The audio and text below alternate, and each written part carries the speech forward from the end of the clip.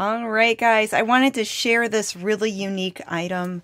I found this today when I went out thrifting, and I did add it to my eBay store. So this states it's from the 1950s, but I think this might be older, actually.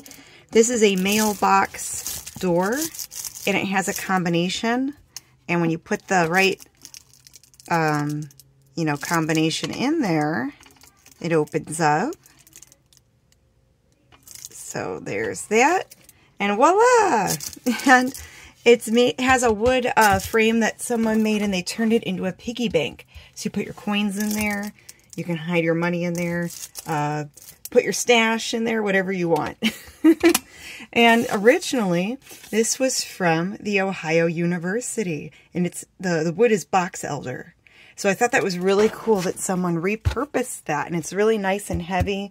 That would look really neat on a bookshelf.